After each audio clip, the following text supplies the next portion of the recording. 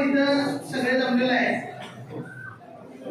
ते IIC 6.0 impact lecture या impact lecture series मध्ये आज आपण या ठिकाणी सर्व डिपार्टमेंटचे फॅकल्टी, द्वितीय वर्ष आणि तृतीय वर्षचे विद्यार्थी आज सगळे इथं जमलेले आहेत.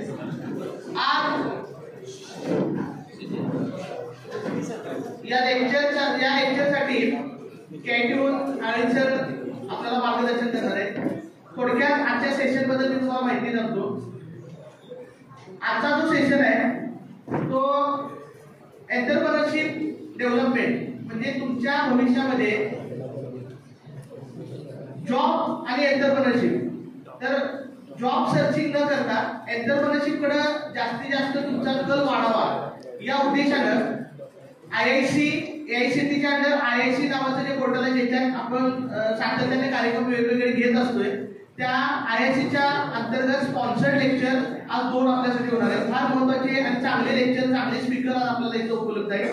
मी सर्वात प्रथम सरांचं श्री शिवाजी वार्डा बोर्डिंग न्यू पॉलिटेक्निकच्या वतीनं स्वागत करतो. कार्यक्रमाची सुरुवात सरस्वती पूजन करायचे आहे. मी सर्व मान्यवरांना विनंती करतो की सरस्वतीचं पूजन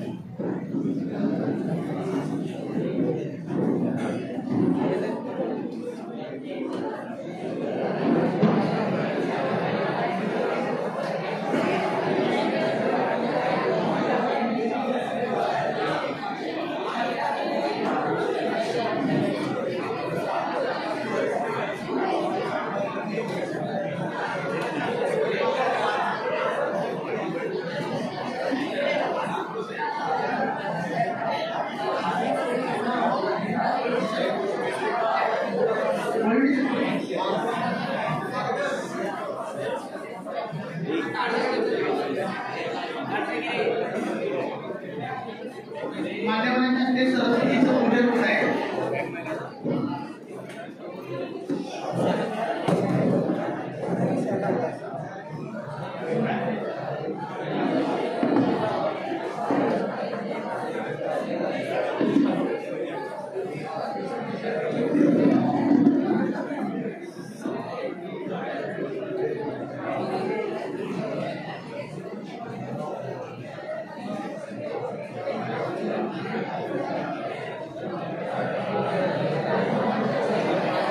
सरस्वती पूजन सोहळा संपन्न झालेला आहे.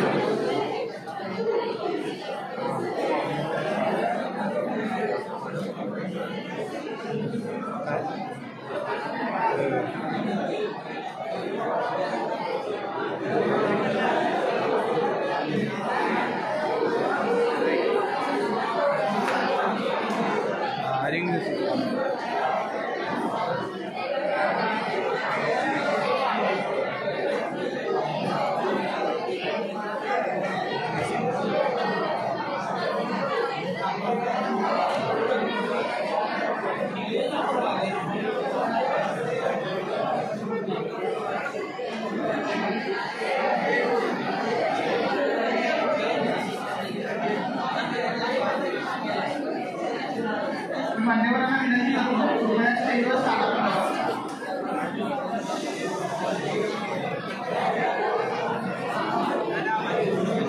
या ठिकाणी आजच्या सत्रामध्ये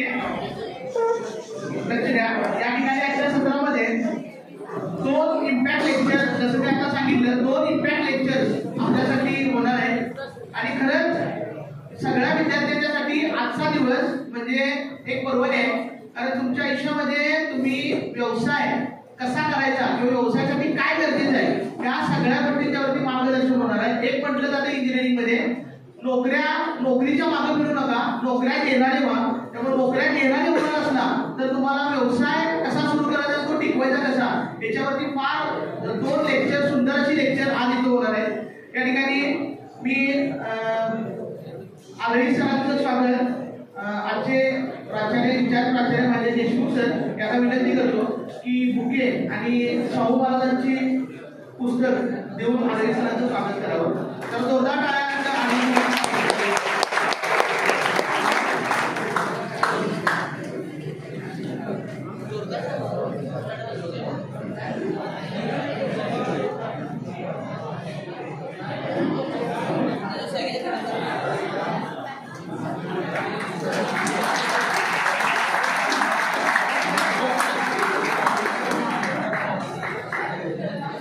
धन्यवाद सर. सुधीर आळी सर यांचा थोडक्यात परिचय मी करून देतो.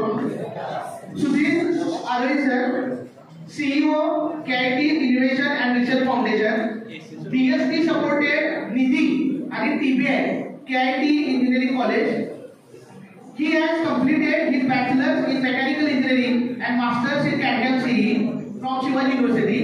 Right now, he is pursuing PhD in mechanical engineering at Vishweshwarya Technical University, Belgavi.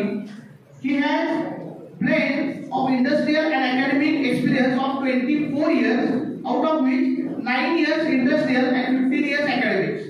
During his tenure, he has worked in variety of organizations like Section 8 Company, Private Limited, Proprietorship for Polytechnic and University Affiliated Autonomous Institute like RIT. He has post various administrative posts like CEO, Production Supervisor, Proprietor of the firm, Dean Academic, Student Welfare Head, HOD, Student Council, BOS Member, and Departmental Training and Placement Officer.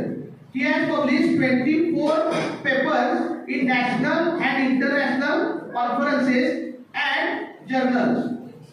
He has attended 60 workshops, 60 plus workshops and conferences across India.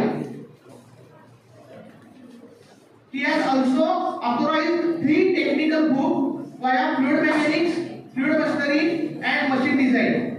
He has joined KIT Innovation and Research Foundation, DST supported Nidhi, and TBI KIT College of Engineering Autonomous, Kolhapur as its CEO with the aim to develop a self-sustained technology business incubator. अशा वेगवेगळ्या पदव्या आणि वेगवेगळे courses घेणारे आज सुधीर आळी sir आपल्याला guest म्हणून इम्पॅक्ट लेक्चर साठी लाभलेले आहेत. सरांचं सेशन ऐकायला सगळे उत्सुकच आहे, पण तत्पूर्वी मी IIT प्रेसिडेंट म्हणजे वरावळे सर यांना विनंती करतो की यांनी आपलं बरोबर केलं.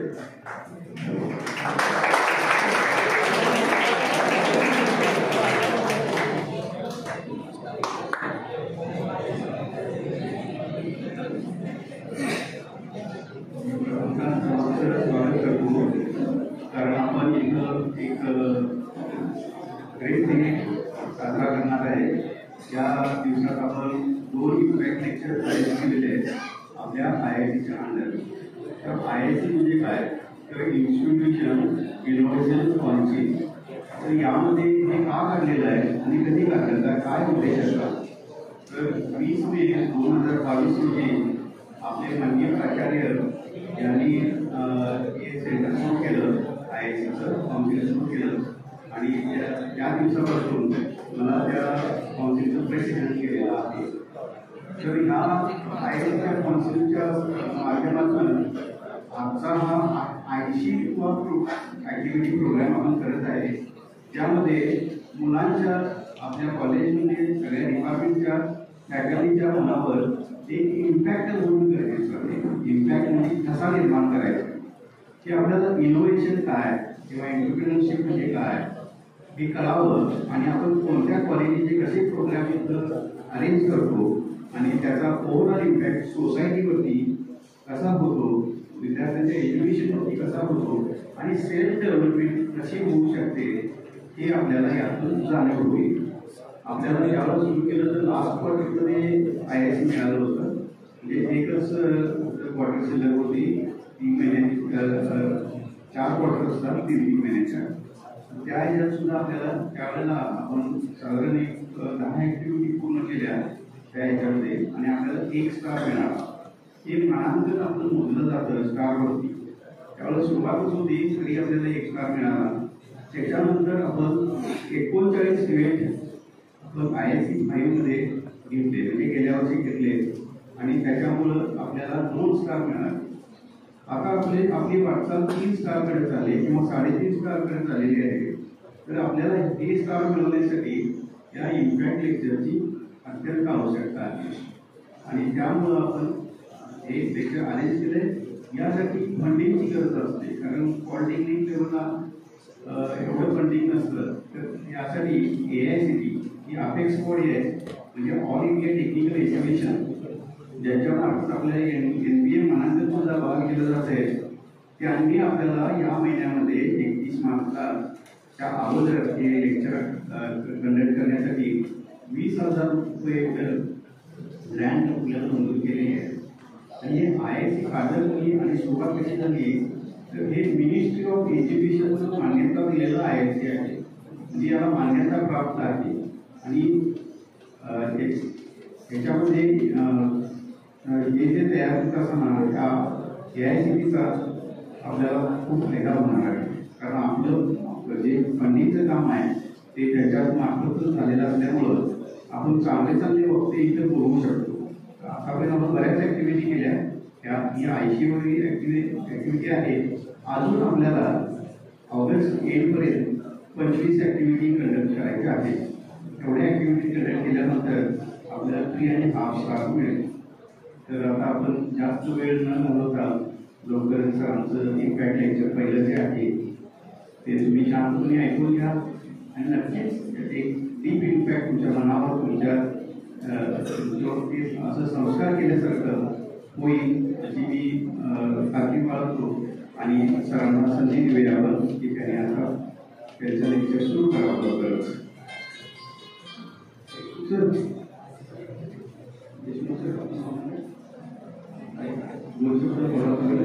आणि मग लेक्चर सुरू.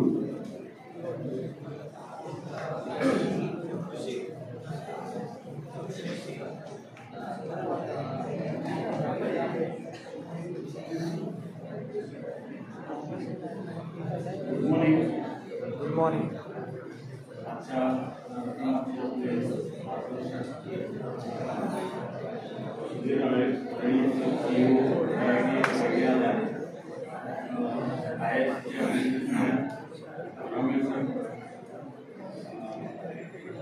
Electronics and computer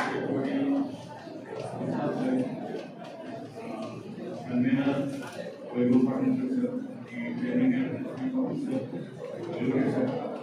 इथं उपस्थित सर्व टीचिंग नॉन टीचिंग स्टाफ आणि माझ्या सर्व विद्यार्थी मित्रांनो, आजचा हा जो काय लेक्चर आजचं जे आपण ऑर्गनाईज केलेलं आहे हे तुमच्या आयुष्याला कलाटणी देणारं होऊ शकतं. इनोव्हेशन्स बद्दल बोलायचं झालं एक छोटंसं एक्झाम्पल मला नेहमी द्यायला आवडतं ते म्हणजे इनोव्हेशन्स जे आहेत ते आपल्या आयुष्यामध्ये फार मोठ्या प्रमाणात बदल घडवू शकतात. एक छोटंसं एक्झाम्पल देतो. आपण सगळेजण आईस्क्रीम खातो, तर प्रत्येकानं पेपर कपमधनं आईस्क्रीम खायचं ठरवलं तर लक्षात घ्या की किती प्रमाणात पेपर वेस्ट तयार होईल. हा कुणीतरी विचार केला आणि एडिबल पेपर कप तयार केले, ज्याला आज आपण कोन म्हणतो. तो आज प्रत्येक आईस्क्रीम खाताना कोनमधून आईस्क्रीम खातो आणि तो कोन जो असतो तो आईस्क्रीम बरोबर आपण खाऊन टाकतो. तर तुम्ही ही जी काय आयडिया ज्यांना कुणाच्या डोक्यात आली असेल त्याच्यामुळं आपल्या आयुष्यात किती फरक पडला आहे याचा तुम्ही विचार करू शकता. आणि त्या छोट्याशा आयडियामुळं किती बिझनेस डेव्हलप झालेला आहे आज सर्व देशांच्या मध्ये याचा देखील तुम्ही विचार करू शकता. सो आजच्या लेक्चरमध्ये आपले सुधीर सर जे आहेत ते अशाच काही आयडिया आपल्याला पुढे एक्सप्लेन करतील आणि तुमच्यामध्ये इनोव्हेशन्स करण्याची कपॅसिटी डेव्हलप करतील अशी आशा व्यक्त करून माझे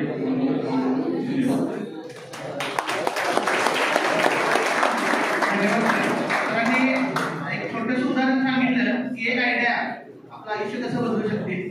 तर जास्त वेळ न घेता मी सुधीर सरांना विनंती करतो की कृपया सर्व विद्यार्थ्यांना सूचना आहे. हे लेक्चर जे असणार आहे या दरम्यान युट्यूबचं लाईव्ह स्ट्रीमिंग सुरू आहे. म्हणजे पूर्ण भारतामध्ये जेवढे IICs कनेक्टेड इन्स्टिट्यूट आहेत तिथं आता आपल्याला लाईव्ह लेक्चर जाते. त्यामुळे थोडंसं शांततेत प्रत्येकानं दोन्ही लेक्चर अटेंड करणं गरजेचं आहे. त्या दोन्ही लेक्चरचा अटेंडन्स होणार आहे. मला ते एक अटेंडन्स शीट फिरत आहे. फिरायला नाही एक अटेंडन्स शीट, ठीक आहे. एक अटेंडन्स शीट या लेक्चरची द्या, पुढच्या लेक्चरची पुन्हा एक अटेंडन्स शीट येणार आहे आणि याचं पॉईंट देखील तुमच्या प्रत्येकाला मिळणार आहे. त्यामुळे दोन्ही लेक्चर प्रत्येकाला व्यवस्थित अटेंड करणं फार गरजेचं आहे, ठीक आहे. मी सरांना विनंती करतो की आपलं लेक्चर सुरू करा.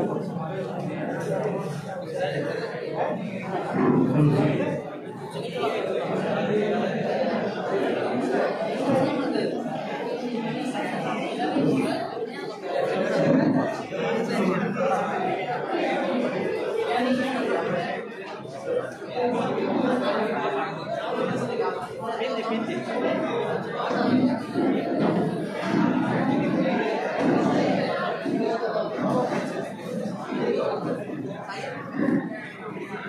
morning. I said good morning. Good morning.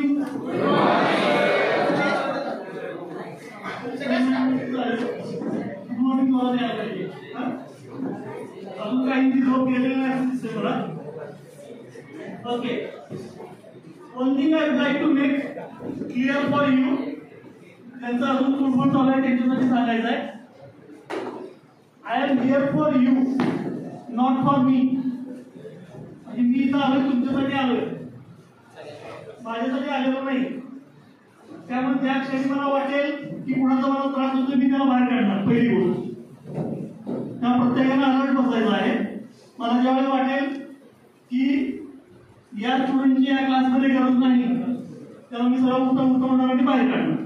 Okay, मी मगाशी सांगितलं मी तुमच्यासाठी आलो, माझ्यासाठी आलेलो नाही. पहिली गोष्ट मगाशी सरांनी सांगितलं की दिस सेशन इज फॉर ऍस्पायरिंग एंटरप्रिनर्स, ज्यांना आयुष्यात जाऊन पुढं काहीतरी स्वतःचा बिझनेस एक उद्योजक किंवा व्यावसायिक म्हणून चालू करायचं त्याच्यासाठी आहे. आणि मी जॉब घेणाऱ्यापेक्षा जॉब देणारे म्हणा, बरोबर आहे. पण मला 100चे 100 लोक सगळी जॉब देणारे लोक आहेत, मग जॉब करणार कोण हा पण प्रश्न आहे.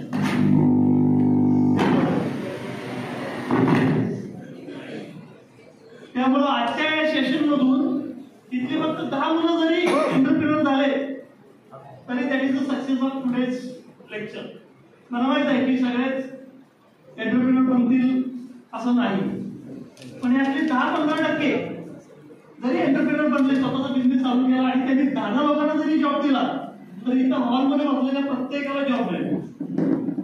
So this is the concept of today's lecture, or you can say the agenda behind today's lecture. And as already has been mentioned that there are 2 lectures today. म्हणजे मी एक लेक्चर घेणार आहे, त्याच्यानंतर followed by another resource person is there, mister Sachin Kumbhoje. आणि दोन्ही lecture sequential असते, म्हणजे हा तुम्ही जर केअरफुली ऐकला तर तो तुम्हाला समजणार.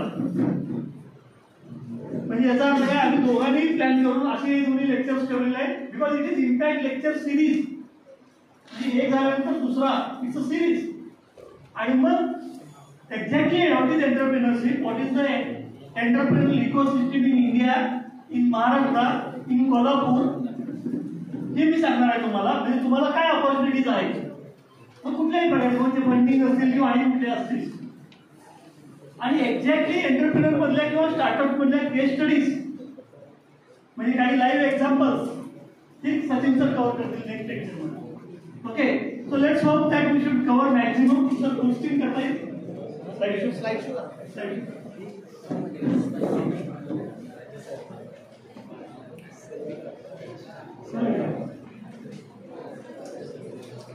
Yes. So already my introduction has been given by the Patalkar sir. I thank Patalkar sir for the nice introduction. इकडे लक्ष द्यायचं. शेजारी शेतकरी पडला तरी बघायचं नाही. हा,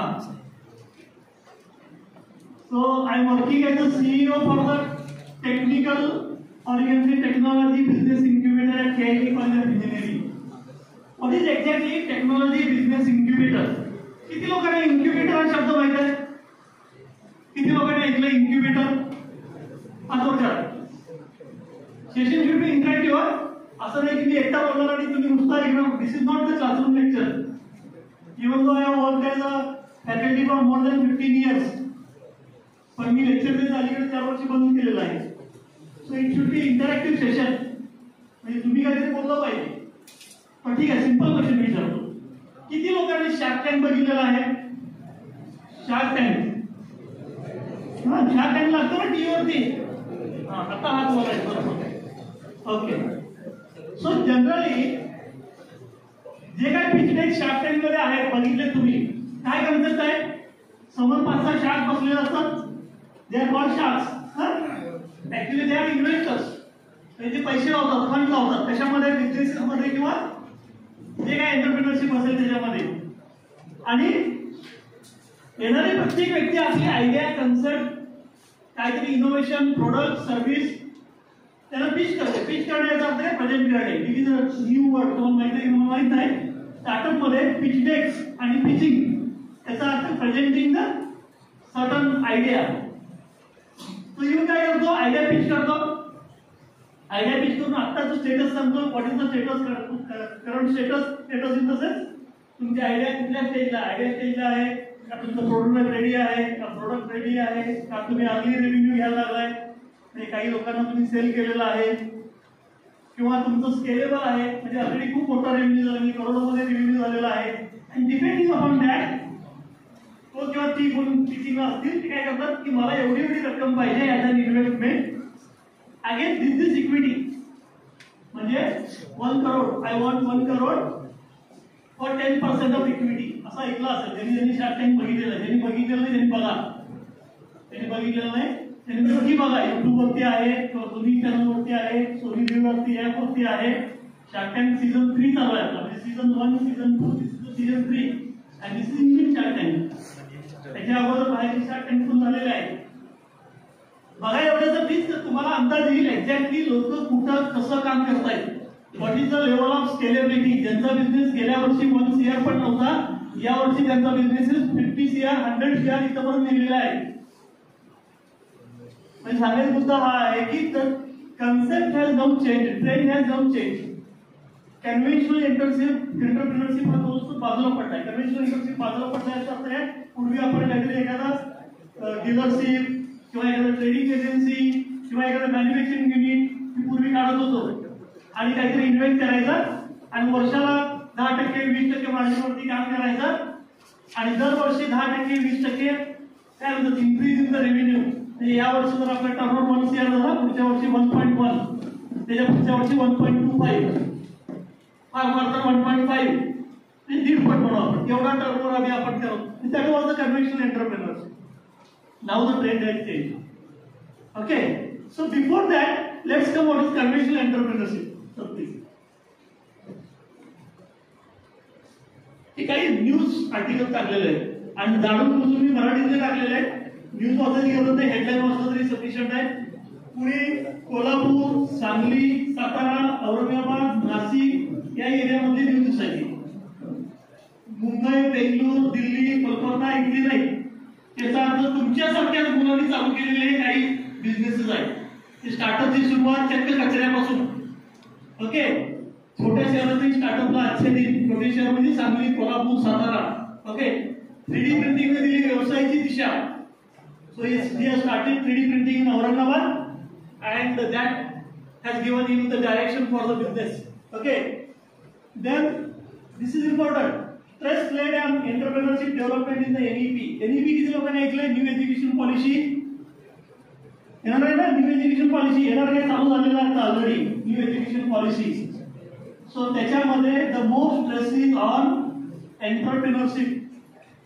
कंपल्सरी स्टुडंटनी एंटरप्रेन्योरशिप करायचं आहे. जसं आता कंपल्सरी ट्रेनिंग प्लेसमेंट डिपार्टमेंट तुमच्या कॉलेजमध्ये आहे, तसं इन फ्युचर कंपल्सरी तुमचं एंटरप्रेन्योरशिप काय म्हणतात त्याला, इन्क्युबेटर तुमच्या कॉलेजमध्ये असेल. इन्क्युबेटर म्हणजे काय, मी पुढे येणार आहे. Sir next please.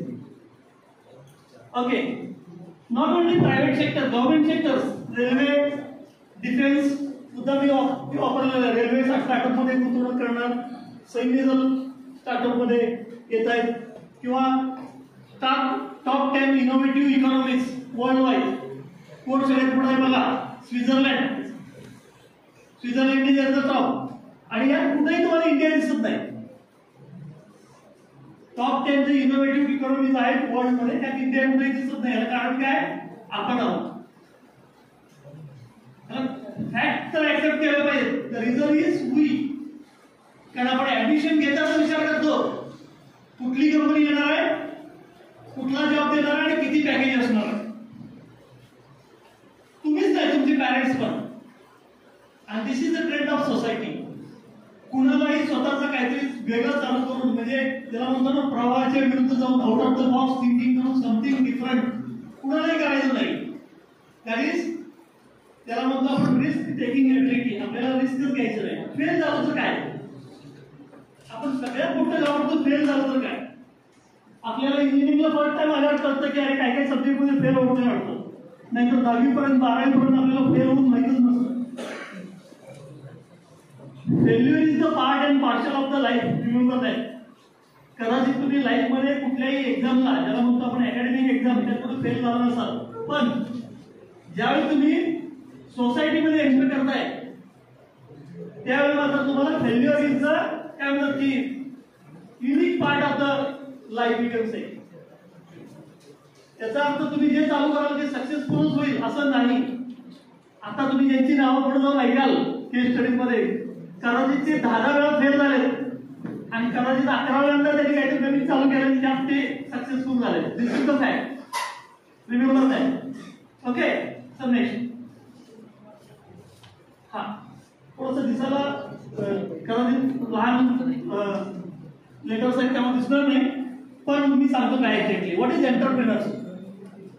उद्योजक कुणाला म्हणायचं कोण सांगतात? कुणाला उद्योजक म्हणतो आपण जनरली? जनरली हा अमुक अमुक माणूस उद्योजक आहे असं कुणाला म्हणतोय आपण?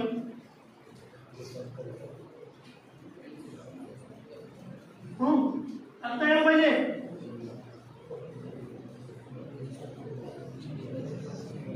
Even if you Google, you will find out many definitions.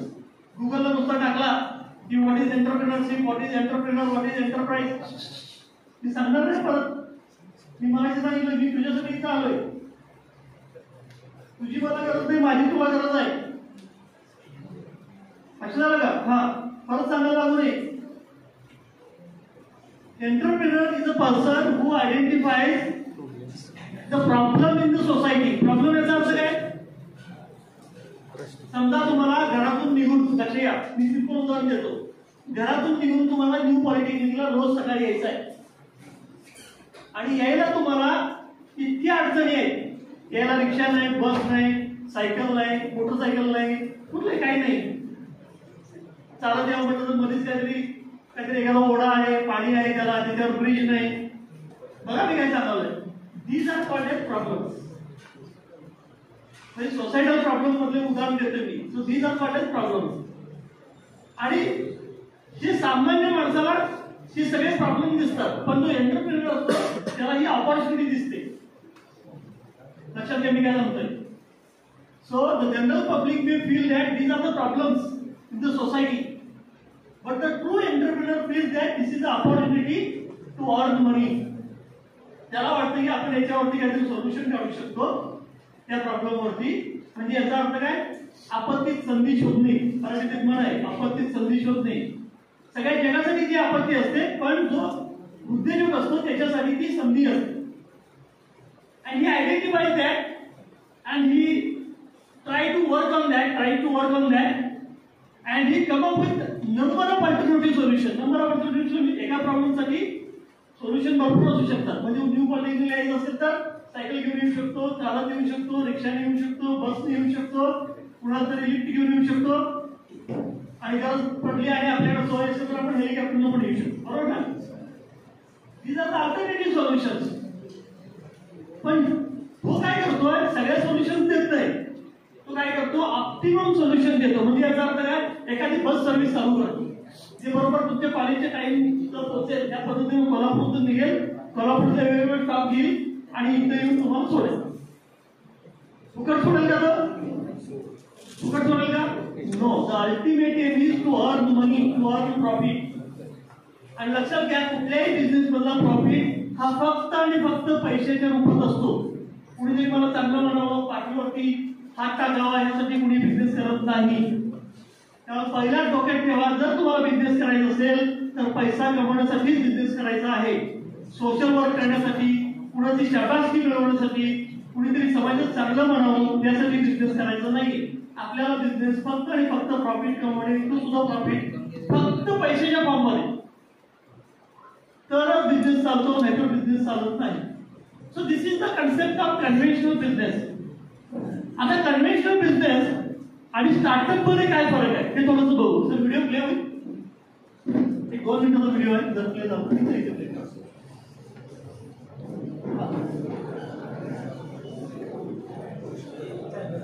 Sound आहे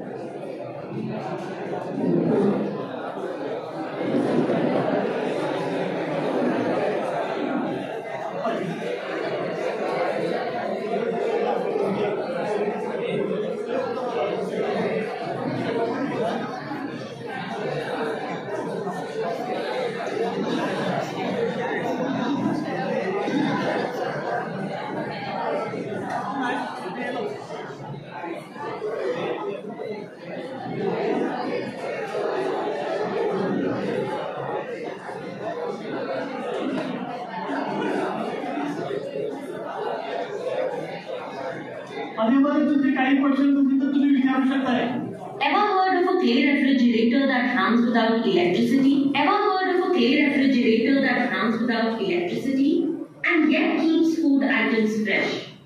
Gujarat's Mansukh Prajapati built this simple machine that does not run on any artificial energy and therefore has no recurring costs.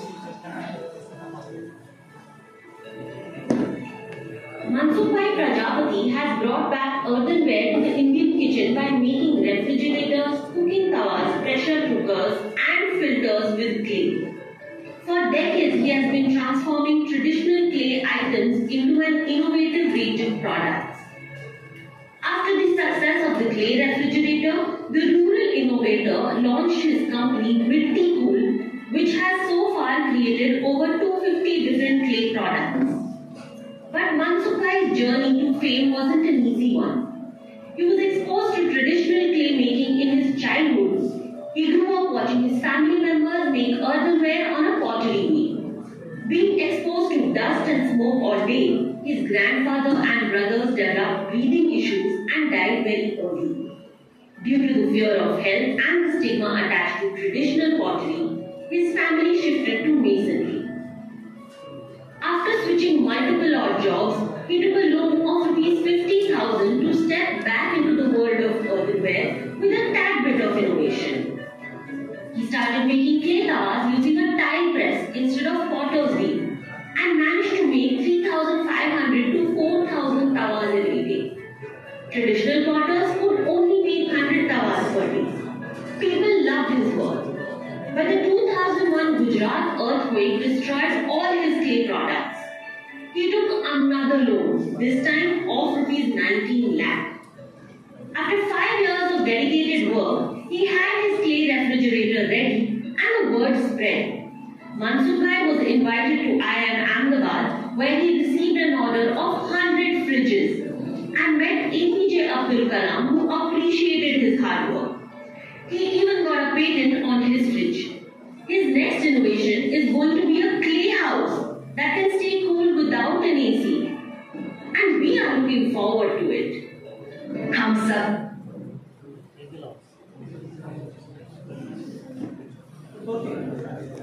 दोन मिनिटांच्या व्हिडिओमध्ये तुम्हाला कदाचित तुम्ही जर अगदी कीन ऑब्झर्वर आणि कीन लिस्नर असाल तर तुमच्या लक्षात आलं असेल की भरपूर गोष्टी त्यामध्ये सांगितल्या की ज्या कन्व्हेन्शनल एंटरप्रिनरशिप आणि स्टार्टअप याच्यामध्ये डिफरन्शिएट आहे. काही एक्झाम्पल देतो मी. पूर्वी जे एक लाकडी चाक होतं त्याच्यावरती जे मातीची भांडी बनवायची, आता त्यांनी कम्प्लिटली इनोव्हेटिव्ह टेक्नॉलॉजीनं त्यांची काय आहे ती भांडी बनवतात. पूर्वी ते त्यांचं प्रोडक्ट ट्रेंड करायचे 10 ते 15 होते, म्हणजे प्रोडक्ट व्हरायटी ज्याला म्हणतो आपण 10 to 15 होते. आता more than 250 varieties of kind of products they are manufacturing.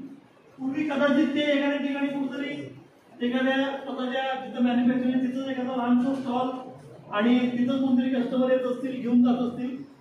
पण आता त्यांनी मिट्टी कोल नावाची कंपनी गेली की ते भारतभर त्याचे ब्रांचेस आहेत आणि त्याच्यामध्ये ते प्रोडक्ट विकतात. बघा डिफरन्स सांगतो मी.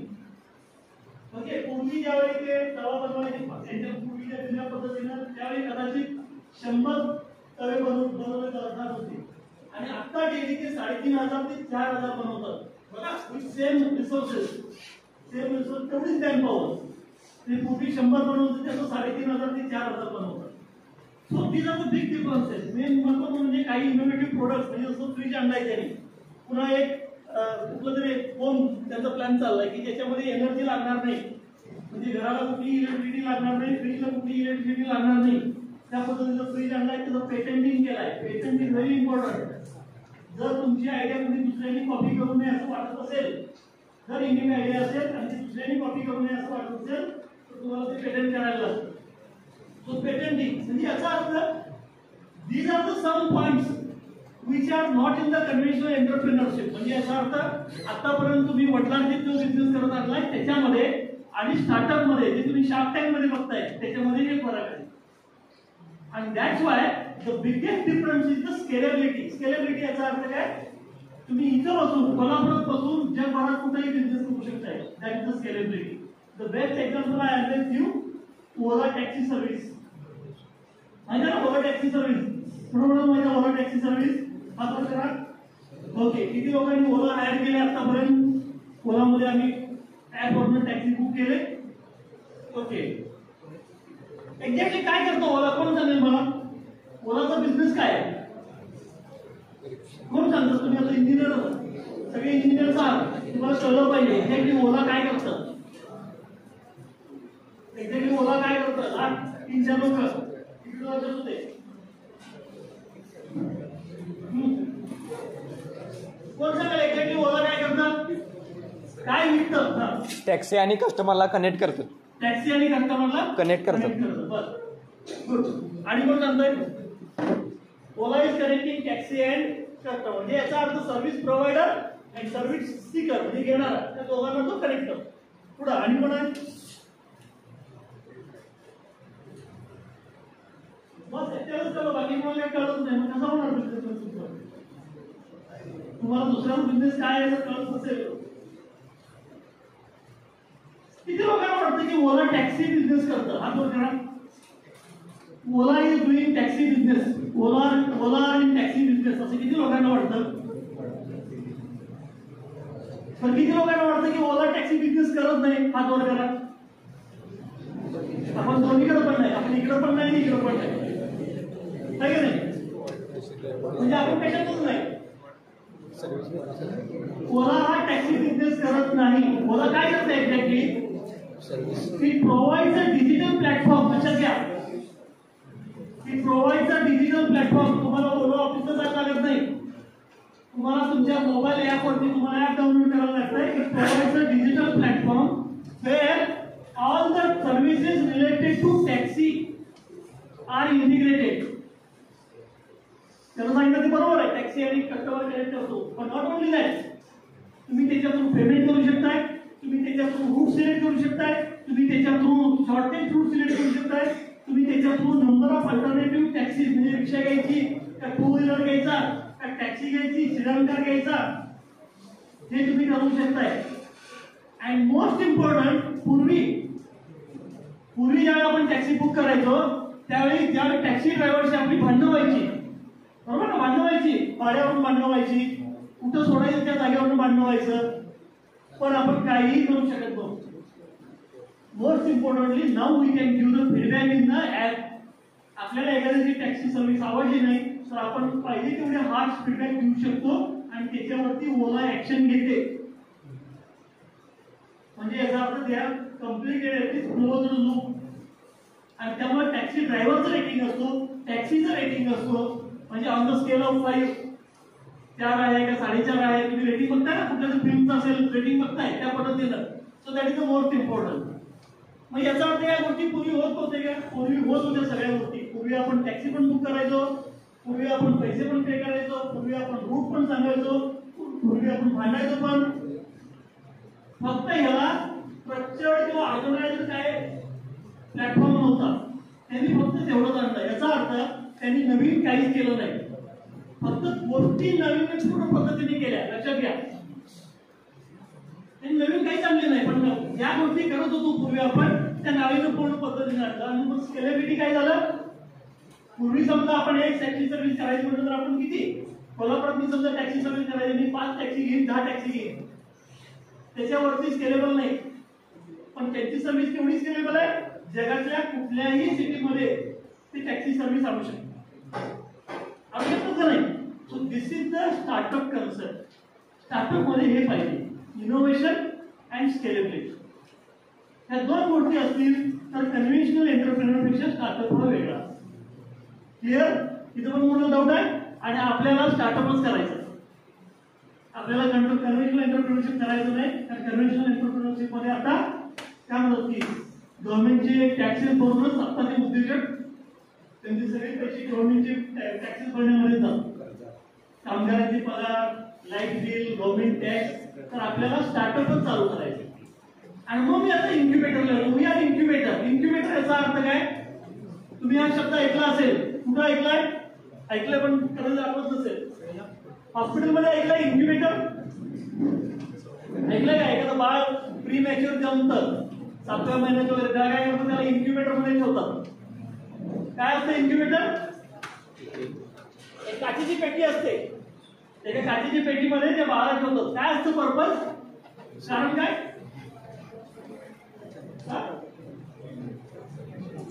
कारण काय? एवढं तर माहिती पाहिजे. आपण इंजिनियर होतो म्हटल्यानंतर आईच्या पोटाचं वातावरण वेगळं असतो, बाहेरचं वातावरण वेगळं असतो. ज्यावेळी ते बाळ आईच्या पोटातून सडनली बाहेर येतं त्याला ते सस्टेन होत नाही. बरोबर? त्याला सस्टेन होत नाही. मग अशी काचपेटी केली जाते ज्याच्यातलं वातावरण एक्झॅक्ट पोटाचं असतं तसंही नसतं आणि एक्झॅक्ट बाहेरचं असतं तसंही नसतं. In between. बरोबर आहे? म्हणजे त्याला सर्वाइव्ह व्हायला मदत करेल. मग त्याला एक 10 दिवस, 15 दिवस, 20 दिवस, महिना जेवढं लागेल तेवढं दिवस त्याला काचेच्या पेटीत ठेवतात. त्या काचेच्या पेटीला इन्क्युबेटर म्हणतात. बरोबर आहे? असंच इन्क्युबेशन सेंटर आमचं आहे. म्हणजे काय? मग आम्ही कुणाला पेटीत ठेवतोय? तुम्हाला. बरोबर आहे? तुम्ही म्हणून आम्ही काय बाळ आहे का? बरोबर आहे का? आम्ही तुम्हाला ठेवत नाही, तुमची आयडियाज नाही ठेवतो. तुमची जी आयडिया असते, तुमच्या डोक्यात आयडिया असते, ती आयडिया कदाचित मार्केटमध्ये सस्टेन होणारी नसते. मार्केटमध्ये जर ते आलं 100% फेल होणार. त्याला आम्ही काय करतो? आम्ही नर्चर करतोय आमच्या पद्धतीने. म्हणजे याचा अर्थ आमच्या इन्क्युबेशन सेंटरमध्ये त्याला घेतोय आणि त्याला त्या आयडियाला कमर्शियल प्रोडक्ट पर्यंत नेतोय. कमर्शियल प्रोडक्ट कशा म्हणायचं? ज्याला जे विकलं जातं त्याला कमर्शियल प्रोडक्ट म्हणायचं. नाहीतर आपण मग विमान बनवलेला आहे आणि विकत घ्यायला कोणी तयार नाही. बरोबर ना? प्रत्येकाला वाटतं की आपलं बाळ खूप सुंदर आहे. जगातल्या कुठल्याही आई वडिलाला आपलं बाळ खूप वाटत नाही. बरोबर ना? कारण प्रत्येकाला आपलं बाळ बाब्या वाटत असतो. म्हणतो ना आपण आपलं बाळ शेजाराला आवडलं पाहिजे तर त्याची मार्केटमध्ये किंमत राहते. तसंच प्रोडक्ट आहे. तुम्ही चंद्र जरी बनवला उद्या डुप्लिकेट चंद्र जरी बनवला तो चंद्र आपल्याला आवडून उपयोग नाही. तो चंद्र जो विकत घेणार आहे त्याला आवडलं पाहिजे तर आपल्याला पैसे मिळणार आहे. त्याच्या लक्षात. आणि मग तुम्ही म्हणाल एखाद्या बाळाला ते काचेच्या पेटीमध्ये ठेवतात का? तर तो सस्टेन होत नाही. मी म्हणलं 15 दिवस, महिना, 2 महिने जेवढं गरज असेल त्याला आयुष्यभर ठेवतात. आयुष्यभर ठेवतो त्याला. आयुष्यभर ठेवल्यावर काय होईल? त्याचा जन्म आहे त्याचा पर्पजच सर्व होणार नाही. तसंच इन्क्युबेशन सेंटरचं आहे. तुमच्याही आयडियाजला आम्ही आयुष्यभर ठेवत नाही. तुमची आयडिया एका स्केलेबल लेवलला जाईपर्यंत म्हणजे मार्केटमध्ये तो स्तर धरू शकेल त्या लेवलला जाईपर्यंत 6 महिने, 1 वर्ष, 2 वर्ष आम्ही इन्क्युबेशन सेंटरमध्ये सपोर्ट देतो. त्याला शंका आहे काय डाऊट काय? त्याला काय विचारलं नाही ना? मला विचार डायरेक्टली सगळ्यांना पण करून काय डाऊट आहे किंवा आपण दोन काचेच्या पेटीमध्ये काय problem. Okay. So this is the startup. So next आता मी जसं म्हटलं इन्क्युबेशन सेंटर आमचं एक इन्क्युबेशन सेंटर आहे आणि I hope that in coming few years त्याच्या 1-2 वर्षातच तुमच्या इथं पण इन्क्युबेशन सेंटर नक्की चालू होईल. आता इनोव्हेशन सेल आहेच. IICचं कारण त्याला फ्री इन्क्युबेशन सेंटर म्हणून आपण त्याचं पुढचं वर्जन आहे इन्क्युबेशन सेंटर आणि त्याला गव्हर्नमेंटचं फंडिंग असतं. आमच्या इन्क्युबेशन सेंटरला ministry of science and technology under department of science and टेक्नॉलॉजीचं 5 करोडचं फंडिंग आहे. म्हणजे आमची एंटायर टीम आमचं इन्फ्रास्ट्रक्चर आणि जे काही स्टार्टअपला किंवा आयडियाजला लागणारं फंडिंगचं मदत आहे ते आम्ही त्याच्यामधून करतो. आणि त्याच्यानंतर तुम्हाला आत्ताच सांगून दिलं ते रिटर्न तुम्ही पाठवून द्या सर्वांना आणि तुमच्या बाकीचे फॅकल्टीकडे देऊन ठेवे. येत्या 6 आणि 7 तारखेला आमच्याकडे आयडिएशनचं वर्कशॉप आहे. AIT कॉलेज ऑफ इंजिनिअरिंग मध्ये आयडिएशनचं वर्कशॉप आहे जे फ्री ऑफ कॉस्ट आहे. ज्यांना वाटतं की मला आयुष्यात नक्की स्वतःच काहीतरी करायचं पण माझ्याकडे आयडिया पण नाही, ते डोक्यात आयडिया कशी आणायची इथून, ती आयडिया टेस्ट कशी करायची, आयडिया व्हॅलिडेट कशी करायची, आयडिया मार्केट फिट आहे काही कसं चेक करायचं, त्याचं प्रोडक्ट मध्ये कसं कन्वर्ट करायचं, या सगळ्या स्टेप्स तुम्हाला 2 दिवसात शिकवल्या जातील. आणि दिस is entirely free of cost. त्याला 1 पैसा 1 रुपया तुम्हाला द्यायचं नाही. त्याचा एक गुगल फॉर्म आहे, मी सांगितल्याकडून ठेवेन. ज्याला इंटरेस्ट आहे it is open for all. It is open for students, it is open for faculty, it is open for anyone from the society also. म्हणजे जो कुठल्याही कॉलेजला नसेल त्याला सुद्धा that is open. Remember that. Okay. तर हे काही इकोसिस्टम पार्टनर्स आहेत, त्याच्या डीप मध्ये जाणार नाही मी. सगळ्यात महत्त्वाचा जो आहे शेवटचा that is government policies. So this is the government policy. आणि याच्या अंडर गव्हर्नमेंटची पॉलिसी आहे की there should be a network of incubation centre across India. आणि असे जवळजवळ 1000 चे वर इन्क्युबेशन सेंटर भारतात आहेत. म्हणजे बघा 1000 चे वर इन्क्युबेशन सेंटर संपूर्ण भारतामध्ये आहेत जे अशा स्टार्टअपना मदत करण्यासाठी काम करतात.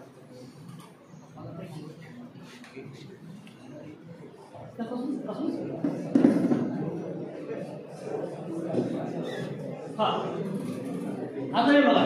तर let us come to government initiative. Government of India काय करतं त्यातल्या कित्येक गोष्टी तुम्हाला माहित असतील, सांगायची गरज नाही. फॉर एक्झाम्पल आत्मनिर्भर भारत असेल. हा येस, आत्मनिर्भर भारत काय आहे तुम्हाला रिसेंटली फ्लोट झालेला आहे. जसं स्वच्छ भारत अभियान आहे, ओके, मुद्रा लोन आहे, MSME आहे, ओके, आणि त्यात सगळे अटल इन्क्युबेशन मिशन आहे, प्रधानमंत्री कौशल्य विकास योजना आहे, IICचं मगाशी सरांनी सांगितलं इन्स्टिट्यूट इनोव्हेशन काउन्सिल आहे, मेक इन इंडिया आहे, ओके, डिजिटल इंडिया आहे, डिजिलॉकर. डिजिलॉकर किती लोक वापरतात?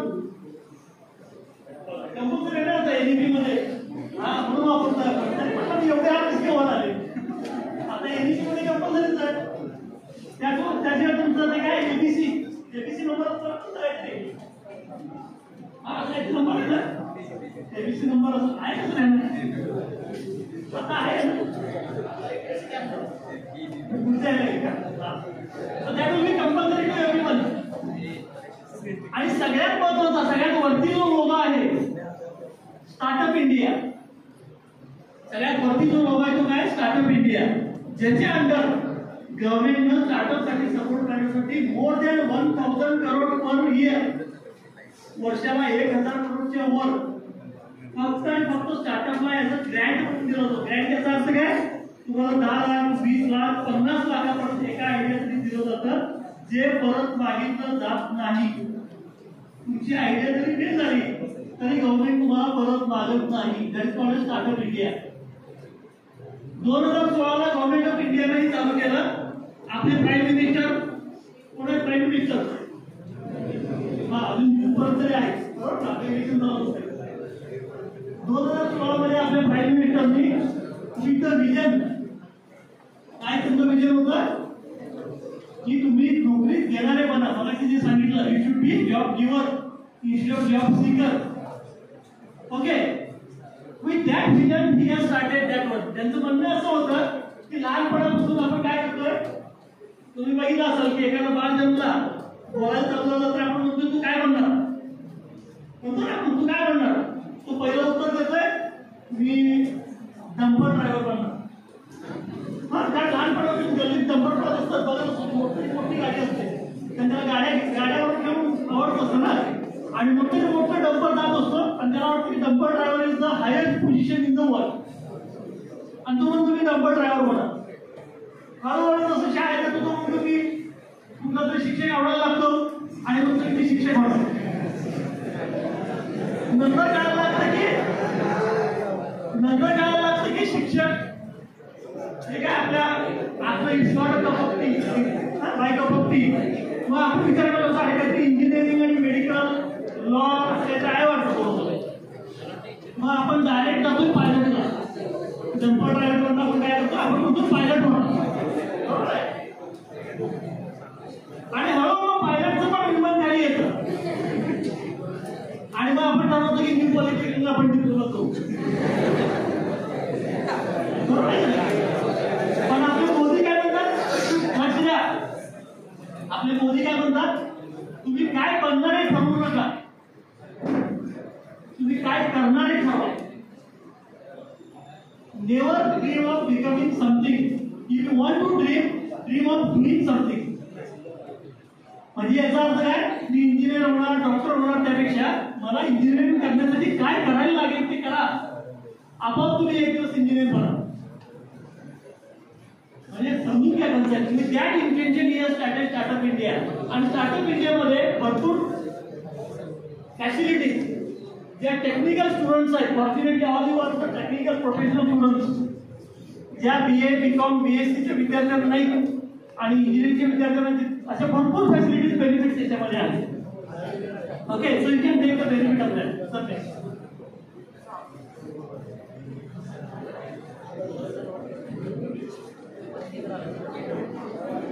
आता जे सांगितलं ते त्याच्यामध्ये आहे. त्या सगळ्यात महत्वाचा पॉईंट सांगतो मी.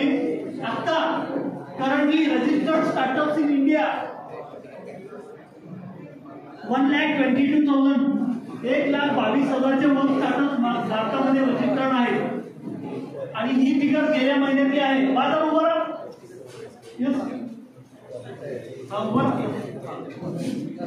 तर भारतामध्ये आता 1,22,000 स्टार्टअप्स आहेत आणि ही फिगर लाख पण आहे.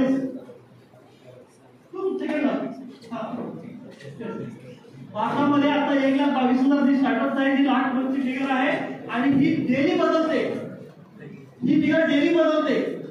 तुम्ही रोज स्टार्टअप इंडियाच्या पोर्टलला व्हिजिट करा, डेली ती फिगर बदलते. तुम्हाला पटणार नाही, आज India is the third largest in the number of startup after US and China. Third largest in the number of startup. तुम्हाला वाटत असेल की तासाला किती स्टार्टअप इंडियामध्ये येत असतील? कोणाचा अंदाज, एका तासाला किती नवीन स्टार्टअप येतात इंडियामध्ये? किती मुलं जन्माला येतात म्हटलं मागे सांगा तुम्ही. किती स्टार्टअप जन्माला येतात एका तासामध्ये? म्हणजे आपलं 2 तासाचं लेक्चर संपेपर्यंत भारतात नवीन किती स्टार्टअप आले असते? तर 8 ते 10 स्टार्टअप नवीन रजिस्टर झालेले असते. तासाला 4 ते 5 नवीन स्टार्टअप आपल्या इंडियामध्ये येतात. दिवसाला मोर दॅन 100 ते 125 स्टार्टअप रोजचे नवीन रजिस्टर होतात गव्हर्नमेंट ऑफ इंडिया. आणि सगळ्यात महत्वाचं, जेवढे रजिस्टर होतात त्याच्यात 4 किंवा 5 पटीनं अनरजिस्टर्ड आहेत. म्हणजे याचा अर्थ आज 1,22,000ची फिगर गेल्या महिन्याची असेल तर भारतामध्ये आता 5 लाखाच्या वर स्टार्टअप्स आहेत. आणि प्रत्येक स्टार्टअपने कमीत कमी ऑन एन ॲव्हरेज 10 लोकांना एम्प्लॉयमेंट दिलेलं आहे. 10 लोकांना एम्प्लॉयमेंट, याचा अर्थ that is more than 50 lakhs employment स्टार्टअपने दिलेले आहे भारतामध्ये. So this is a figure. आणि त्याचा सगळ्यात मोठी फिगर सांगतो मी. 49% of the startups R from Tier 2 and Tier 3 cities. आपल्याला वाटतं की स्टार्टअप फक्त मुंबई, पुणे, बेंगळुरू, हैदराबाद, कोलकाता, दिल्ली इथंच आहे. नाही, 49% स्टार्टअप्स हे सांगली, कोल्हापूर, सातारा, तासगाव, मिरज, कवठेमंका अशा एरियामधून आहेत. म्हणजे याचा अर्थ तुमच्यासारख्याच मुलांनी डिप्लोमा डिग्री करतायत, त्या मुलांनी तयार केलेला आहे. आणि मोर दॅन 50% स्टार्टअप्स हे इंजिनियर्सचे आहेत. ही आणखी चांगली फिगर आहे. 100 स्टार्टअप आले तर त्यातले 50 स्टार्टअप्स हे इंजिनियर्स लोकांनी केलेले आहेत. आणि ती फिगर वाढत चालली. सगळ्यात महत्वाचं, 669 district of India has bin covered. भारताचा एकही जिल्हा असा नाही की जिथं स्टार्टअप नाहीये. म्हणजे बघा किती मोठं कल्चर आहे. आणि आपल्याला कोल्हापुरात स्टार्टअप वर्ल्ड आणि स्टार्टअप म्हणजे एक्झॅक्टली काय ते कळायला असं एखादं लेक्चर ठेवायला लागतं. म्हणजे किती आपण मागा आहेत बघा. याचा अर्थ काय, आपल्याला वाटतं कोल्हापूर म्हणजे आपण खूप पुढं आहे, पण आपण कशात पुढे आहोत तर कशात मागावं ते बघा. आणि मोस्ट इम्पॉर्टंट तुमच्यासाठी, या स्टार्टअप मध्ये 45% को फाउंडर्स ऑफ वुमेन. म्हणजे याचा अर्थ काय की वुमन एंटरप्रिनरशिपला खूप मोठा स्कोप आहे. आणि आता सुद्धा गावामध्ये तुमचा प्रेझेन्स खूप मोठा आहे आणि तुमच्यासाठी खूप बेनिफिट्स आहेत. ज्यांची येणार नाही, तो So that you can utilize. आणि मला सांगितलं मी more than 1,000 crore, that is last year it was 945 crore startup India seed fund. Seed fund याचा अर्थ काय? सीड फंड कशा म्हणतो आपण? शेतकरी ज्यावेळी जमिनीत पेरतोय, ते पेरतोय त्याला सीड म्हणतो ना आपण. ते पेरल्यानंतर उगून येण्याची गॅरंटी आहे का? पुढचं सगळं निसर्गावर आणि बाकीच्या गोष्टीवर अवलंबून आहे. तसं आहे, गव्हर्नमेंट सीड फंड देतं. मी सांगितलं 10 लाख 20 लाख 50 लाखापर्यंत देतं आणि त्यातून तुमचं स्टार्टअप उभा राहायला ठीक नाही जमत नाही झालं, गव्हर्नमेंट तुम्हाला पैसे परत मागत नाही. आपण त्या जमिनीकडून त्या बियाचे पैसे परत मागतो का? नाही, सेम काय. So that is called the seed fund. Last fund itself आम्ही 50 लाखाचं सीड फंड दिलंय. किती लोकांना? 12 लोकांना. कोणाला 2 लाख, कोणाला 5 लाख, कोणाला 10 lakh. It was a call in the November ते फेब्रुवारी आम्ही टोटल ते इव्हॅल्युएशन केलं. तुम्हाला पटणार नाही, मोर दॅन 100 आयडियाज वर देर सबमिशन आम्हाला. आणि 3 राऊंड मध्ये आम्ही इव्हॅल्युएशन केलं. 100 वरून आम्ही 55 ला आलो, 55 वरून 28 ला आलो, 28 वरून last 12 we have identified, 12 plus 3 in the waiting list. अशा 12 आयडियाजना आपण 2 लाख 5 लाख अशी देणार आहे. कसं देणार आहे? नॉन रिटर्न बेसिस वरती. त्यांची जर आयडिया फेल झाली तर फेल झाली. आणि आम्हाला माहित आहे 10 आयडिया मधले 8 फेलच होणार आहेत, हेही माहित आहे आम्हाला. पण 2 असे सक्सेसफुल होणार आहेत, ते करोडोमध्ये बिझनेस करणार. पण आज आम्ही सांगू शकत नाही त्यातली ती 2 कोण, हे लक्षात घ्या. शार्क टँक तुम्ही बघितलं असेल. शार्क काय करतात? प्रत्येक याच्यामध्ये त्यात 10 लाख, त्यात 50 लाख, त्यात 20 लाख असे इन्व्हेस्ट करतात. त्यांनाही माहित नाही फ्युचरमध्ये कुठं जाऊन कुठला मोठा होणार आहे. तुम्हाला पटणार नाही त्यांनी किती स्टार्टअप मध्ये इन्व्हेस्ट केलंय. एका शार्कने मोर दॅन 500 स्टार्टअप मध्ये इन्व्हेस्ट केलेलं आहे. तुम्ही अस्थिरचं उदाहरण घ्या किंवा अनुपमचं उदाहरण घ्या. 500 पेक्षा जास्त स्टार्टअप मध्ये त्यांनी इन्व्हेस्ट केलंय. कोणाचं 10 लाख, कोणाचं 20 लाख, कोणाचं 50 लाख. आणि प्रत्येकात काही ना काही इक्विटी घेतले. 2%, 5%, 10% इक्विटी घेतलेली आहे. त्याला माहित आहे की 500 मधले 450 फेल होणार आहे. म्हणजे त्यांनी पैसे घातलेले बुडणार आहे. तुम्हाला कदाचित माहित नसेल, शार्कने घातलेले पैसे जर ती कंपनी बुडली तर बुडले. ते काय लोन मधून दिलेलं नाही त्यांनी. लोनचा वेगळा कन्सेप्ट आहे परत. पण त्याला गॅरंटी आहे राहिलेले 50 जे आहेत ते त्याला 10x 100x पण रिटर्न देतील. 100x चा अर्थ काय? आज जर 10 लाख त्यांनी गुंतवले असतील तर त्याला 2 वर्षात 5 वर्षात 10 लाख गुणिले 100 एवढी अमाऊंट परत देणार आहे. ही त्यांना गॅरंटी आहे. आणि त्यामध्ये 450 कुठलेले याच्यातले पैसे त्यांना एकाच स्टार्टअप मध्ये कव्हर होतो आणि म्हणून ते गुंतवतो. आणि गव्हर्नमेंटचं पण सेम आहे. गव्हर्नमेंट फक्त परत मागत नाही, एवढंच विषय. ओके,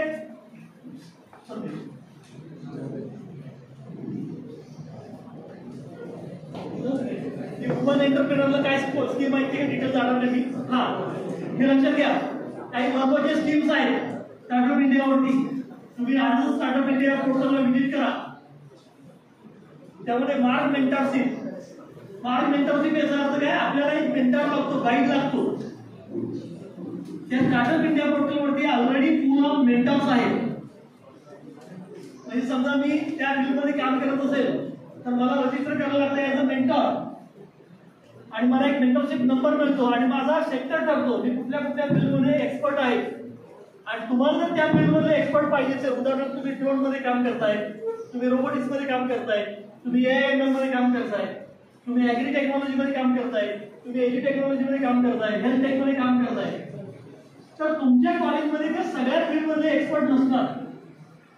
आणि जरी असतील तर तुम्हाला ज्याला बिझनेस एक्सपर्ट लागतील, मार्केटिंग एक्सपर्ट लागतील, पेटेंट एक्सपर्ट लागतील, ते तुमच्याकडे नसतील तर ते तुम्हाला त्या मार्क मेंटरमध्ये मिळतील. So you can connect to any mark mentor. Directly you can contact to that mentor and तुमचे जे काही डाउट्स आहेत तुम्ही त्याला डायरेक्टली विचारू शकता. It is a free of cost. पुन्हा पेटेंट प्रोटेक्टेड. तुम्ही पेटेंटसाठी अप्लाय करू शकताय थ्रू स्टार्टअप इंडिया पोर्टल.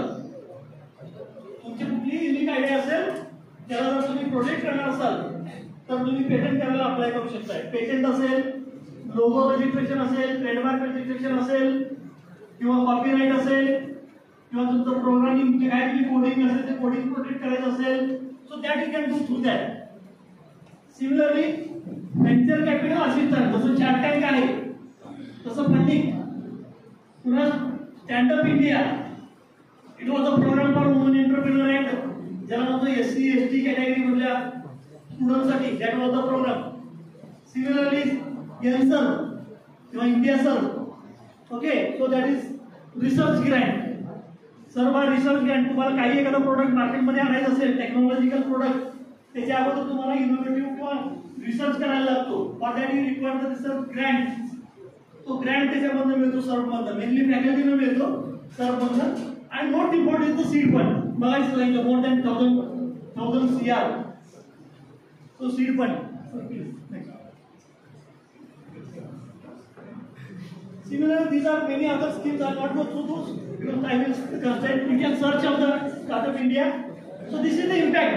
मी सिंपल उदाहरण देतो तुम्हाला. 2016 ला फक्त 5 ते 4 स्टार्टअप होते ज्यावेळी चालू केलं आपण. आज किती आहेत? 1.25 लाख. 2004 ला फक्त 5 ते 4 स्टार्टअप होते भारतामध्ये. 2016 एका इयर मध्ये फक्त 5 ते 4 स्टार्टअप होते रजिस्टर्ड. आता 1.25 लाखाच्या वर आहे. दिस इज द इम्पॅक्ट.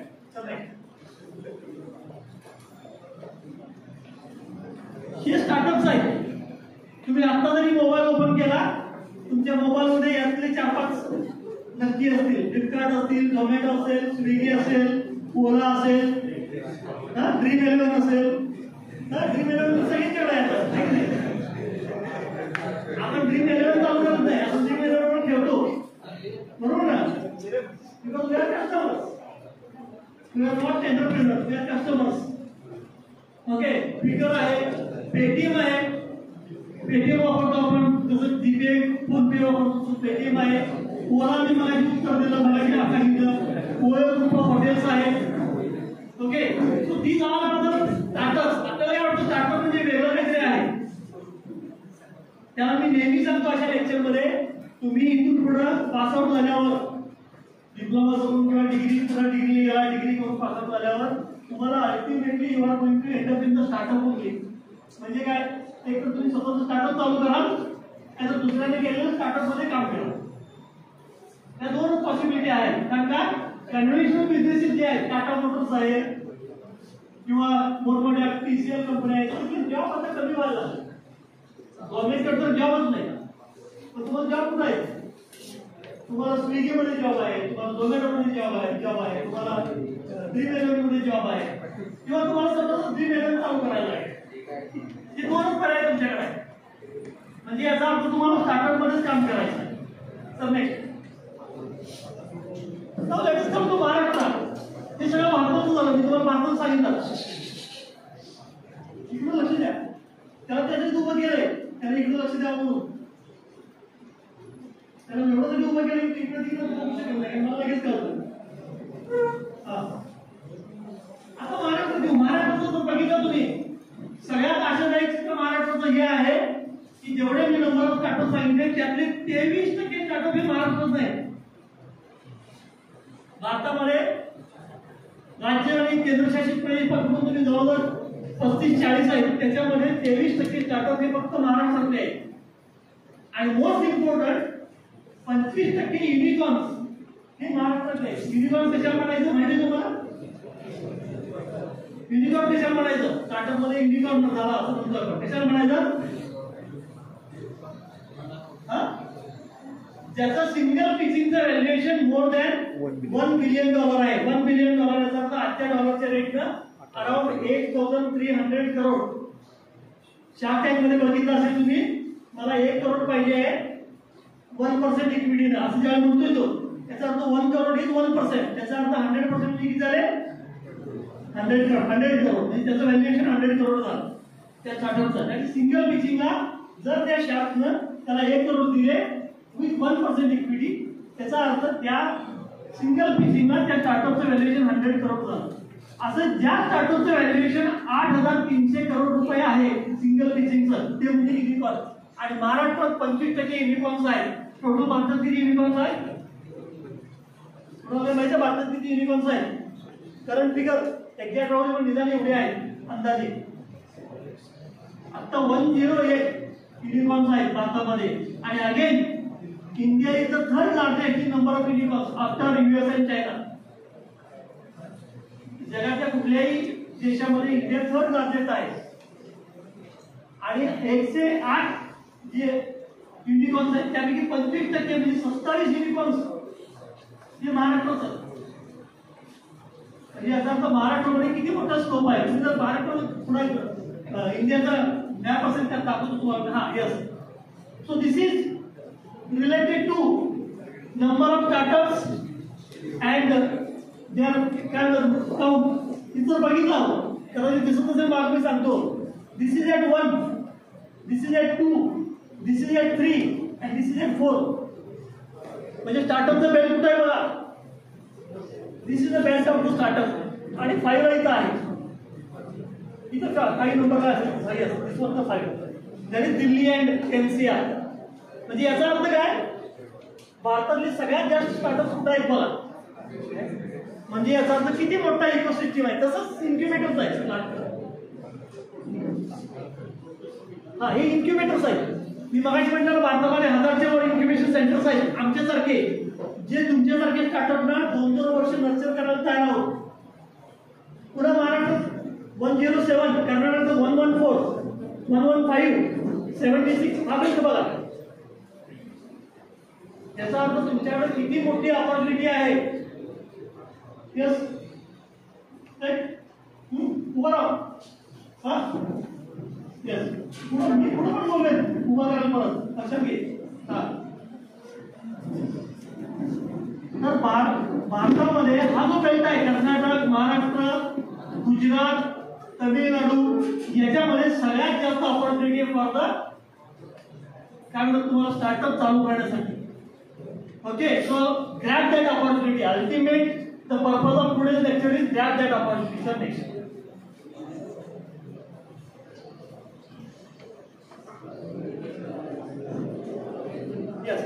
महाराष्ट्र सरकारने मग काय केलं. महाराष्ट्र सरकारने 2018 ला महाराष्ट्र स्टेट इनोव्हेशन सोसायटी चालू केली.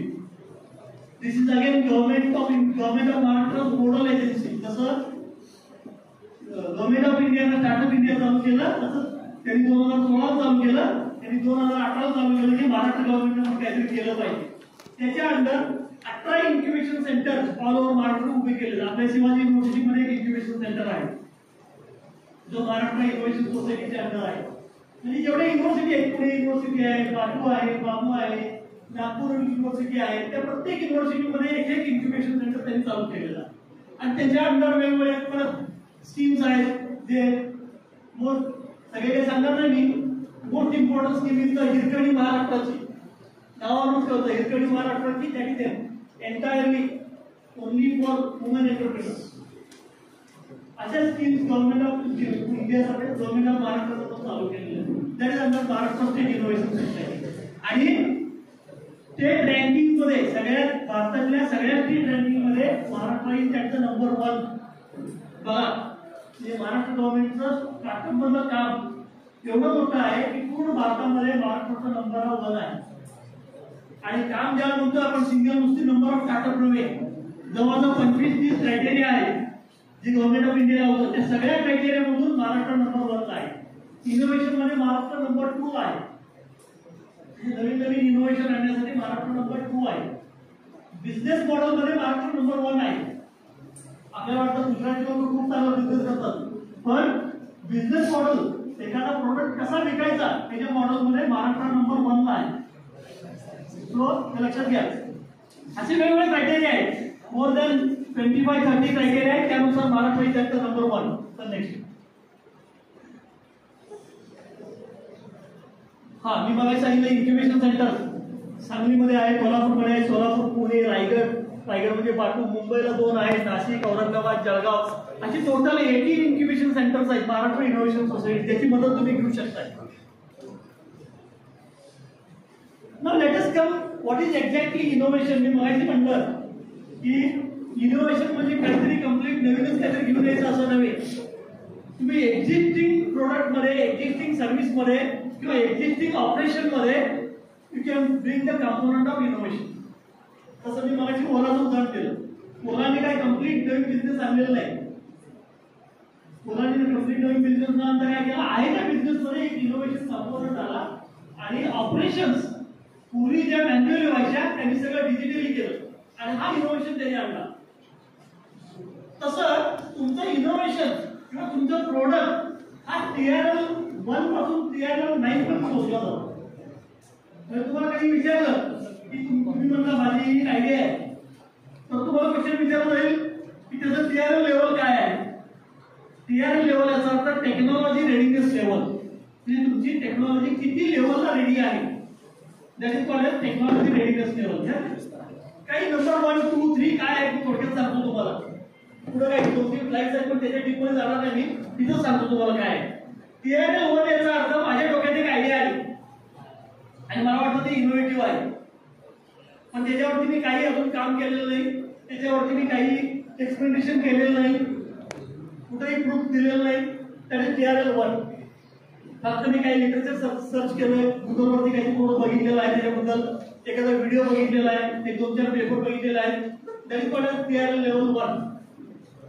TRL level 2 that is application formulated, म्हणजे याचा अर्थ काय माझ्या डोक्यात आयडिया आली, त्याचे ऍप्लिकेशन एरिया शोधायचं की कुठं कुठं अप्लाय करू शकतो आपण.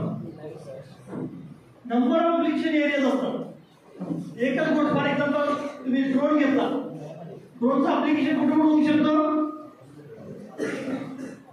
ड्रोनचं ऍप्लिकेशन कुठं कुठं होऊ शकतो. Photography, farming, defence, film shooting, बरोबर ना. सर्व्हिलन्स अशी भरपूर गोष्टी आहेत. किंवा आपण ऐकतो की झोमॅटो, स्विगी सुद्धा ड्रोन येणार, डिस्पॅच डिलिव्हरी म्हणतो आपण, supply chain, number of application हे सगळे एक्सप्लोर करणे म्हणजे application formulated that is TRL level 2. म्हणजे आपली आयडिया जी आहे ड्रोनची, आपण अशी काहीतरी गोष्ट करू शकतो की हवेत उडू शकतं, जे रिमोटला कंट्रोल होऊ शकतं आणि त्याच्यामध्ये आपण ह्या गोष्टी करू शकतो. हे ठरवणं म्हणजे TRL लेवल 2. त्याचं लक्षात. Then TRL 3 that is proof of concept. Proof of concept याचा अर्थ काय, आपण लॅबमध्ये एका जहाजचं काहीतरी युनिट बनवतोय आणि ते फक्त उडू शकते का हे बघतो, पूर्ण एंटायर ड्रोन नाही. कदाचित ड्रोनचा एखादा पार्ट असेल, एखादा फक्त लेग असेल, एखादा फक्त फॅन असेल. ड्रोनला तुमचे 4 फॅन लागतात, 6 फॅन लागतात, त्यातला एखादा फॅन असेल तो उडू शकतो की आपण चेक करतो. त्याच्यावर आपल्याला कळतं की हवेत आपण एखादी वस्तू उडू शकतो. म्हणजे याचा अर्थ स्वतःलाच प्रूफ देणे, जगाला नव्हे स्वतःलाच प्रूफ देणे, म्हणजे आपला जो कन्सेप्ट आहे ते होऊ शकतो हे स्वतःलाच अगोदर पटवून सांगणे. That is called proof of concept and that is called TRL 3. Okay. Next TRL 4 is functional verification. म्हणजे काय झालं, तू उडू शकतो मान्य आहे, पण उडताना काही वस्तू उचलू शकतो का. कारण आपल्याला उद्या जाऊन काहीतरी डिलिव्हरीसाठी वापरायचं आहे, फार्मिंगसाठी वापरायचं आहे, म्हणजे त्याला काहीतरी काम करायचं आहे. जी माझी आयडिया आहे किंवा प्रोडक्ट आहे त्याला काही फंक्शनल रिक्वायरमेंट्स आहेत. फॉर एक्झाम्पल मी एखादी बाईक बनवली, बाईकचं फंक्शनल रिक्वायरमेंट काय, तर कमीत कमी 2 माणसाला घेऊन रोडवर गेलं पाहिजे, बरोबर ना. बॅलन्स व्हायला पाहिजे, स्पीड घ्यायला पाहिजे, मायलेज द्यायला पाहिजे आणि 2 माणसाचं वजन उचललं पाहिजे. That is called functional requirement. मग आपण असे फंक्शनल रिक्वायरमेंट चेक करतो, that is called age TRL 4. म्हणजे ते फंक्शनली काम करू शकतो का. ओके. TRL 5 आणि TRL 6 याला म्हणायचं प्रूफ ऑफ कन्सेप्ट. नंतरचा पुढचा stage that is called age prototype. तुम्ही शब्द ऐकला असेल प्रोटोटाइप. म्हणजे जसं मी गाडीचं उदाहरण दिलं, एंटायर गाडी बनवायची नाही, पण असं काहीतरी बनवायचं ते रोडवर मी पळवू शकतोय. ती गाडी म्हणून मार्केटमध्ये विकू शकत नाही मी, पण मी बसून पळवू शकतोय. त्याचं लक्षात. दॅट इज कॉल्ड TRL 5 आणि TRL 6. TRL 5 मध्ये आपण लॅबमध्ये पळवू शकतोय, TRL 6 मध्ये आपण रोडवरती पळवू शकतो. म्हणजे मी अशी एखादी गाडी बनवली आहे, समजा मला ही बाईक बनवायचं आहे, जी आपल्या जगात नाही असं बनवलेलं आहे, पण ती ओव्हरलोड आहे, कुणी त्याला प्रोडक्ट करणार नाही, कुणी विकत घेणार नाही. पण जेवढं काम करायचं त्याला, ती रोडवर पळायचं आहे, 2 माणसं वजन घ्यायचं आहे, एवढं काम ते करतं. That is called age TRL 6 आणि TRL 5. TRL 7, TRL 8 याच्यामध्ये ऍक्च्युअली प्रोडक्ट तयार होतो, म्हणजे ती बाईक तयार होते. TRL 8 पर्यंत ती रोडवर पळायला लागते. म्हणजे एक्झॅक्टली आता ज्या EV बनवणाऱ्या कंपन्या आहेत, मग ओला असेल किंवा TVS असेल, त्या बाईक बनवत जातात, ज्या पद्धतीने गाड्या बनवतात त्या पद्धतीची गाडी TRL 7 किंवा TRL 8 ला मधून तयार होईल. That is called age TRL technology release level 7, 8 आणि TRL लेवल नाही याचा अर्थ आता मी विकायला ती गाडी मार्केटमध्ये आणू शकते. That is called TRL level 9. तर आपल्याला आता स्वतःला आज ठरवायचं आहे माझ्या डोक्यात कुठली आयडिया आहे का, असेल तर ते कुठल्या लेवलला आहे आणि मग ती कुठल्याही लेवलला असू द्या, ती TRL 1 ला जरी असेल तरी एवढी गॅरंटी मी देतो की तुम्ही आमच्या इन्क्युबेशन सेंटरला कनेक्ट व्हा, तुमच्या IIC ला कनेक्ट व्हा, त्याला TRL 9 पर्यंत न्यायची जबाबदारी आमची. तुम्हाला मला सांगायला आवडेल आमच्याकडे काही विद्यार्थी असे येतात, सर मला आयुष्यात काहीतरी स्वतःचं करायचं आहे पण माझ्याकडे आयडियाच नाही. अशा विद्यार्थ्यांना सुद्धा कशी आयडिया शोधायची मार्केटमधून आणि ती TRL 9 पर्यंत कशी न्यायची ते आम्ही शिकवतो. आणि शेवटी अल्टिमेट एम काय TRL 9 याचा अर्थ काय, कुणीतरी आपला प्रोडक्ट विकत घेतला पाहिजे, म्हणजे तो आपल्याला नाही आवडत चालू. मी बनवलेली बाईक मला आवडतच नाही पण जगात त्याला तुफान मार्केट आहे, लोक काय वेटिंग मध्ये ती बाईक घेत आहेत. So that is the best product. त्याला म्हणतात मार्केट फिट प्रोडक्ट. आपला प्रोडक्ट मार्केट फिट आहे का हे तुम्हाला TRL 8 आणि 9 मध्ये कळतं. मार्केट फिट याचा अर्थ प्रत्येक जण ऍप्रिशिएट केला पाहिजे, प्रत्येक जण विकत घ्यायला तयार व्हायला पाहिजे. दुसरा ऍप्रिशिएट करून उपयोग होणार नाही. So he should be ready for purchasing. तेच आहे सर आता जे कव्हर केलं तेच आहे. So these R TRL 1 to again basic research. ते आहे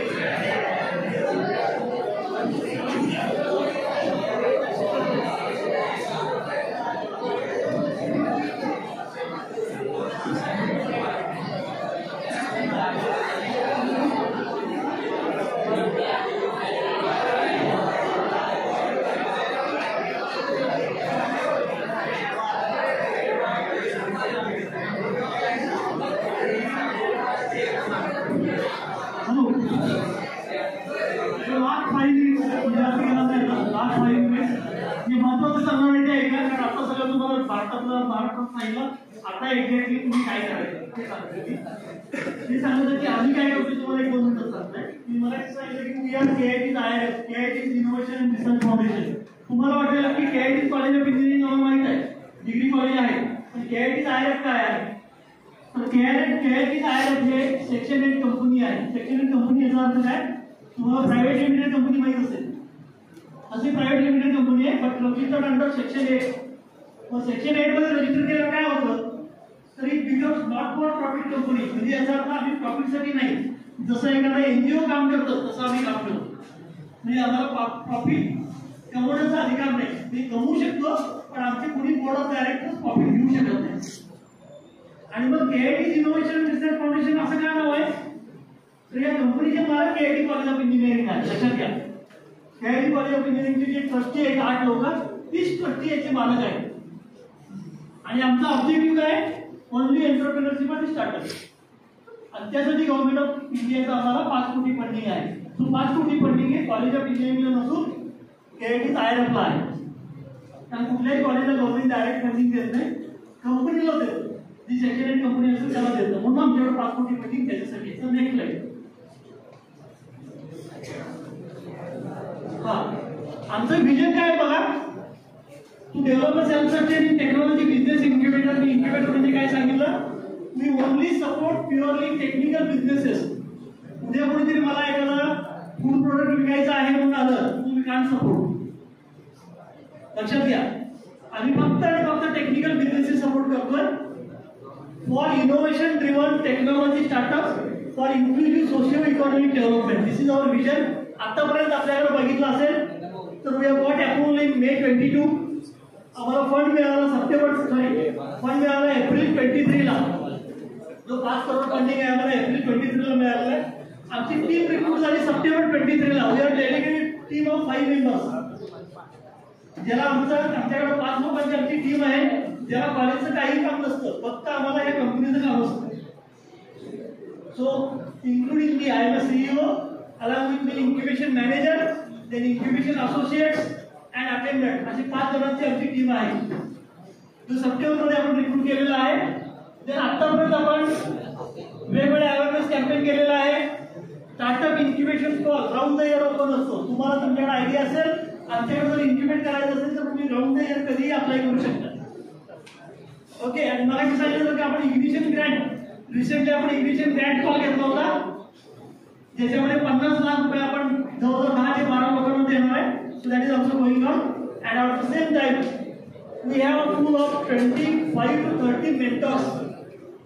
आम्ही काय केलंय, काही पेड मेंटर्स आम्ही हायर केलेले आहे की ज्यांना तुमच्याबरोबर आम्ही कनेक्ट करून देतो तुमच्या रिक्वायरमेंट. जसं मगाशी मी स्टार्टअप इंडियाचं सांगितलं, त्यांच्याकडे पूल ऑफ मेंटर्स आहे. तसं आपल्याकडे आज 25 ते 30 लोकांचं मेंटरशिपचं पूल आहे, ज्यांना आम्ही तुम्हाला कनेक्ट करून देतो.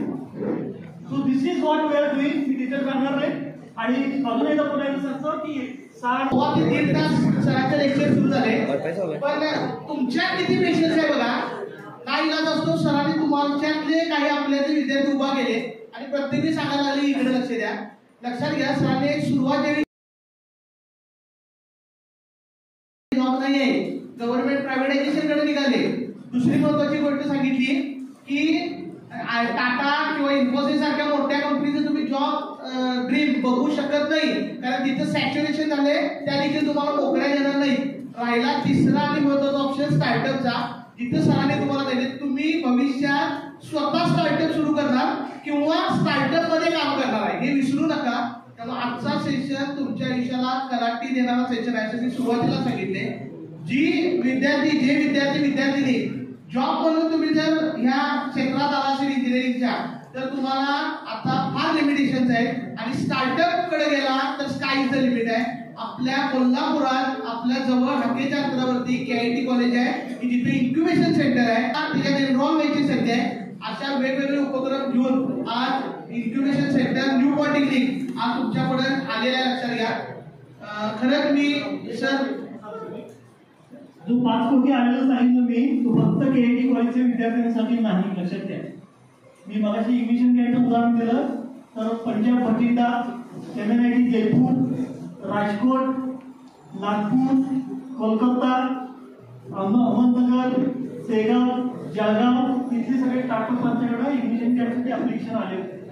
म्हणजे तो फक्त KITच्या मुलांसाठी नाही. लक्षात घ्या, तो गव्हर्नमेंट ऑफ इंडियाचा फंड आहे, त्याला लिमिटेशन नाही. Anyone can apply. तुम्ही सुद्धा येऊ शकताय. Is expert in that startup, Sachin कुंभोजी. पण त्यांचं एक की त्याचे ऑलरेडी स्टार्टअप 2-3 आहे, त्यांचं लेक्चर ऐकल्यावर तुम्हाला कळेल की किती त्यांना नॉलेज आहे. तेवढी नॉलेज असून सुद्धा त्यांना फील होतं की आपल्याला इन्क्युबेशन सेंटरची सपोर्ट पाहिजे, आणि त्यांनी आपलं स्टार्टअप आमच्याकडे इन्क्युबेट केलेला. आणि रिसेंटली त्याला आपण HDFC CSR मधनं अराउंड 15 to 18 लाख रुपयाच्या मंडळीतील 31 मार्चच्या ते एलिजिबल झाले. HDFC CSR मधून, HDFC बँकेचे CSR मधून परत नॉन रिटर्नेबल पैसे. तुम्हाला HDFC बँक म्हणजे तुम्हाला वाटेल लोन नाही, इट इज अ ग्रँट. त्याला 15 ते 8 लाख रुपये मिळतील.